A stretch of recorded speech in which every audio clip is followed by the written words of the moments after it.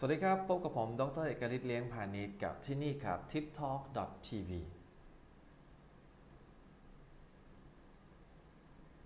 วันนี้ครับผมมีทิปจะมาเล่าให้ฟังนะครับในเรื่องของการขายนั้น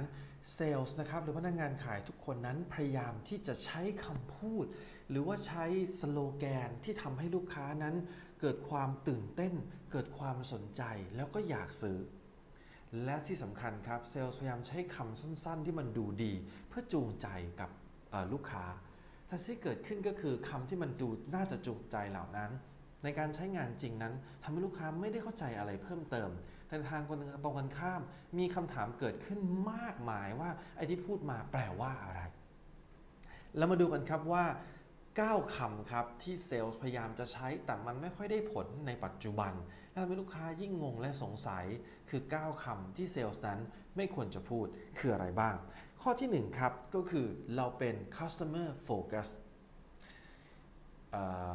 เราเป็นบริษัทที่ให้ลูกค้าเป็นศูนย์กลางเรามุ่งความสนใจไปที่ลูกค้าคุณงงกับผมไหมฮะว่ามันแปลว่าอะไรและคำนี้คุณเคยได้ยินไหมครับแล้วจะยิ่งไปกว่านั้นครับคุณเคยใช้คำพูดเหล่านี้กับลูกค้าของคุณหรือเปล่านะครับ customer focus นะครับ customer concentric ไอ้เพศที่บอกเราทำทุกอย่างนั้นเราให้ลูกค้าเป็นอยู่จุดศูนย์กลางความต้องการเราทำอะไรก็ตามเรามองลูกค้าก่อนเสมองงไหมครับว่าไอ้บริษัทที่พูดอยู่นี่มันทำอะไรเหมือนกันล่ะครับเพราะฉะนั้นถ้าเกิดว่าคุณเองจะพูดคำนี้แล้วเราก็อาจจะพูดได้ครับแต่ต้องลงลึกไป1 สเต็ปว่าไอ้ที่โฟกัสของคุณนั้นคุณโฟกัสเรื่องอะไรเช่นโฟกัสด้านต้นทุนโฟกัสด้านนวัตกรรมหรือว่าโฟกัสในด้านของการผลิตโฟกัสในเรื่องของประสิทธิภาพในการใช้งานเพราะสินค้าแต่ละตัวนั้นโฟกัสไม่เหมือนกันและที่สำคัญลูกค้าแต่ละคนโฟกัสไม่เหมือนกันและเป็นไปไม่ได้ครับที่คุณจะสามารถผลิตสินค้าหรือบริการที่ตรงตามความต้องการของลูกค้าทุกคนที่เขาโฟกัสเป็นไปไม่ได้เพราะฉะนั้นครับอยากให้ลงลึกสักนิดหนึ่งครับว่าไอ้คำว่าโฟกัสที่ว่านั้นโฟกัสเรื่องอะไรนะครับเอาคำแรกเพื่อลูกค้าไม่งงคำที่2ครับเราสุดยอดเราบริการเป็นเยี่ยมสินค้าเราเป็นเลิศคุณงงไหมว่าตกลงมันดียังไงมันเลิศยังไงแล้วมันสุดยอดตรงไหนแล้วที่สำคัญคือใครเป็นคนตัดสินว่าคุณสุดยอดใครเป็นคนบอกว่าคุณเยี่ยมใครก็คุณเองทั้งนั้นแหละก็คนขายเจ้าของบริษัทหรือซัพพลายเออร์เป็นคนพูดหมดถ้าเกิดว่าอยากจะใช้คำเหล่านี้ครับก็ให้ลงลึกสเต็ปหนึ่งแล้วกันครับว่าไอ้สิ่งที่บอกว่าคุณเป็นสุดยอดนั้นสุดยอดในเรื่องอะไรสุดยอดตรงไหนแทนที่พูดถึงมุมกว้างๆนะครับให้ลงไปละเอียดหน่อยครับเพราะสินค้าแต่ละตัวนั้นมีความละเอียดไม่เหมือนกันและมีจุดเด่นที่ไม่ตรงกันอย่าใช้คำกว้างๆครับลงลึกเลยว่าเรื่องอะไรมาดูกันครับกับคำที่3ครับเรานั้นให้บริการเกินความคาดหวังเกินความคาดหวังพอพูดอย่างนี้ปั๊บลูกค้าก็เลยหวังในสิ่งที่เกินคาดหวังแล้วคุณจะให้สิ่งที่เกินมันก็เกินไปเรื่อยๆท่านไอ้เกินความคาดหวังทำไมเวลาหลายครั้งคำนี้ถึงทำใช้แล้วไม่ได้ผลเป็นเพราะว่าพนักงานขายหรือเซลล์ที่ใช้คำนี้ยังไม่รู้เลยว่าลูกค้ามีความต้องการอะไรลูกค้ามีความคาดหวังคาดหมายอะไรทั้งที่จริงๆแล้วในหลักสูตร Instant Sales นะครับจะมีเรื่องพวกนี้เต็มไปหมดเลยคุณต้องรู้ก่อนครับว่าลูกค้าที่อยู่ตรงหน้าของคุณ prospect ที่กำลังคุยอยู่นั้นความคาดหวังของเขาคืออะไรแล้วแทนที่จะบอกเขาเฉยๆว่าเรานั้นให้บริการเกินความคาดหวังหรือสินค้าของเรานั้นให้ได้เกินความคาดหวังเราเปลี่ยนใหม่ครับมาพูดให้ลงลึกสัก1 สเต็ปครับว่าสิ่งที่คุณคาดหวังเรื่องไหนบ้างที่เราทำได้เกินเช่นถ้าพูดถึงระยะเวลาในการจัดส่งบอกว่าถ้าตัดสินใจซื้อแล้วคุณต้องการให้ส่งมือถึงมือคุณภายใน7 วันบอกผมทำได้ใน4 วันครับแล้วถ้าคุณต้องการบอกว่าอยากให้สินค้านี้มีรับประกันอย่างน้อย1 ปีเราทำให้คุณอยู่แล้วครับ2 ปี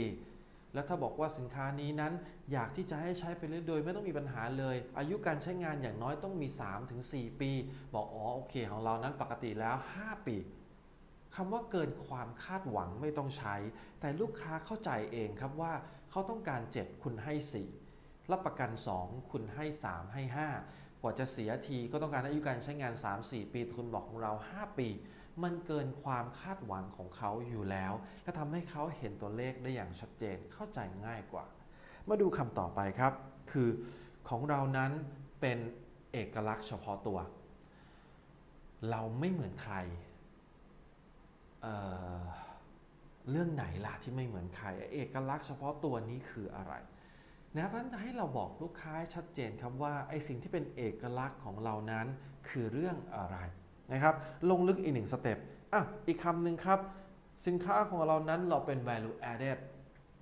เราเพิ่มมูลค่าสินค้าครับซึ่งเราจะแตกต่างจากสินค้าคู่แข่งของเราที่เคยมานำเสนอคุณเพราะว่าเราให้มูลค่าที่มากกว่านี่มากกว่าเรื่องไหนมากกว่าเท่าไหร่มากกว่ายังไงแล้วที่คุณบอกให้มากกว่าฉันได้ใช้หรือเปล่าฉะนั้นครับลงลึก1 สเต็ปเช่นเดียวกันที่บอกว่าเรานั้นสินค้าเป็นสินค้ามูลค่าเพิ่มครับที่เรานั้นใส่คุณค่าเข้าไปมากกว่าปกติได้แก่จุดลงสักนิดนึงครับให้รู้ว่ามันเรื่องอะไรที่คุณบอกคุณมีอะไรเพิ่มเติมให้มากกว่านะครับเช่นถ้าเป็นสมัยโบราณเนี่ยบอกรถเรามีข้อดีทุกอย่างแถมครับรถของเรานั้นเราให้ได้มากกว่าในมูลค่าเงินที่คุณจ่ายไปเมื่อเทียบกับคู่แข่งนั่นคือเรามีรีโมทคอนโทรลมาให้โอเคเห็นภาพชัดครับแล้วถ้าปัจจุบันบอกว่าโทรศัพท์มือถือของเรานะครับเรานอกราคาที่คุณซื้อไปนี้ปกติคุณต้องไปซื้อเมมโมรีใส่เพิ่มใช่ไหมครับของเรามีเมมโมรีแถมให้ฟรีอีก2 กิกเท่านั้นแหละครับก็เห็นแล้วล่ะว่ามัน value added ตรงไหนนะครับมาดูต่อครับบอกว่าเราเป็นผู้เชี่ยวชาญผู้เชี่ยวชาญก็เหมือนเดิมแล้วครับใครยกให้คุณเป็นผู้เชี่ยวชาญแล้วคุณเชี่ยวชาญเรื่องอะไรนะให้บอกลงหน่อยครับว่า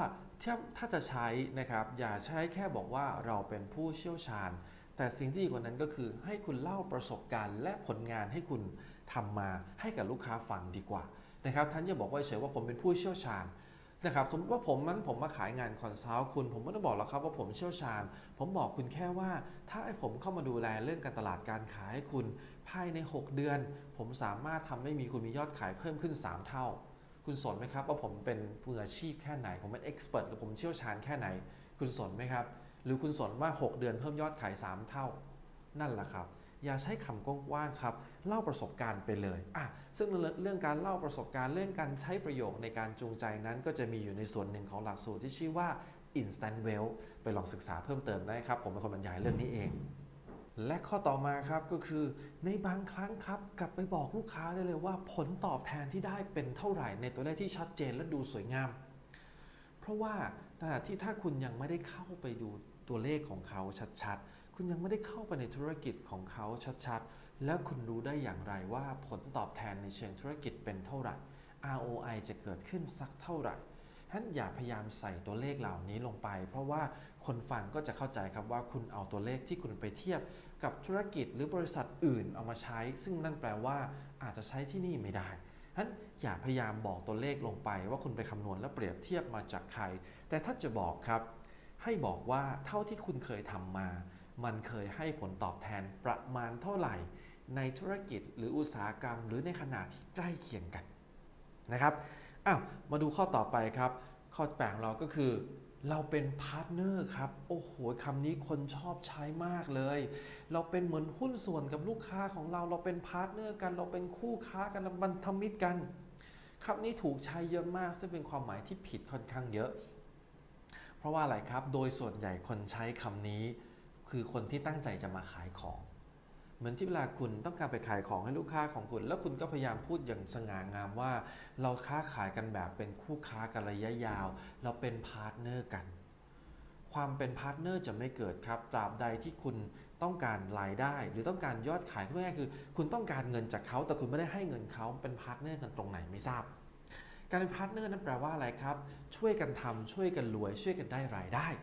นะฮะถ้าคุณกับอีกบริษัทหนึ่งเป็นพาร์ทเนอร์กันจับมือกันทำธุรกิจไปขายของให้ลูกค้าด้วยกันคุณขายได้เขาขายได้เขาขายได้คุณขายได้รวยด้วยกันเป็นคู่ค้ากันแต่คุณเดินไปขายของให้ลูกค้าแล้วคุณบอกว่าคุณกับลูกค้าเป็นพาร์ทเนอร์มันจะไม่เกิดประโยชน์อะไรเลยถ้าเขาไม่ได้ประโยชน์อะไรจากคุณเขาได้แต่ซื้อสินค้าคุณไปใช้นั่นคำว่าพาร์ทเนอร์ครับมันดูดีครับแต่ลูกค้าบางคนจะเกิดความสงสัยว่าเป็นพาร์ทเนอร์แบบไหนมาเอาเงินมาค้าขายนะครับข้อสุดท้ายครับ turnkey โอ้โหเรารับเหมาทำทุกอย่างเลยคำนี้ครับดูดีมากครับหรือบางครั้งครับเราเป็น one stop service โอ้โหคำนี้ชอบใช้กันมากเลยไอ้ one stop service เนี่ยมันเอาแค่ไหนครับคุณทำได้แค่ไหนลูกค้าจะเกิดความสงสัยและเกิดความเบลอๆครับถ้าเป็นลูกค้ากลุ่มประเภทที่เป็นนักธุรกิจอันนี้อยู่ในส่วนหนึ่งของหลักสูตร instant sales นะครับถ้าเป็นกลุ่มนักธุรกิจพวกนี้ไม่ต้องการลงดีเทลครับแค่ฟังดูคร่าวๆตัดสินใจได้แต่ถ้าเป็นกลุ่มอื่นครับเขาจะเริ่มสับสนครับว่าไอ้ที่คุณบอกว่า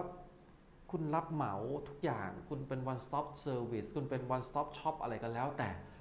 ไอ้ขอบเขตที่คุณทำมาทำแค่ไหนเพราะฉะนั้นครับก็ลงมาอีกหนึ่งสเต็ปครับว่าที่บอกว่าเป็น solution ครับเป็น one stop service นะครับเราเป็น turnkey ที่ว่าเนี่ยบอกต่อสักนิดหนึ่งครับว่าทำอะไรบ้างทำแค่ไหนและอะไรไม่อยู่ในขอบเขตเพื่อให้ลูกค้านั้นเข้าใจได้มากขึ้นและนี่ครับก็คือคำพูดครับที่เซลล์นั้นไม่ควรจะพูดแต่ถ้าจะพูดต้องมีต่อเนื่องอีกหนึ่งสเต็ปเพื่อให้ลูกค้านั้นเข้าใจและเทคนิคง่ายๆเหล่านี้ครับหากคุณเอาไปใช้คุณจะเห็นผลเลยว่าลูกค้าเกิดความเชื่อมั่นเชื่อถือและยอดขายคุณจะขึ้นทันทีเหมือนกันและพบกับเกร็ดเล็กเกร็ดน้อยครับทิปต่างๆที่นี่ tiptalktv กับผมดร.เอกฤทธิ์เลี้ยงพาณิชย์ครับ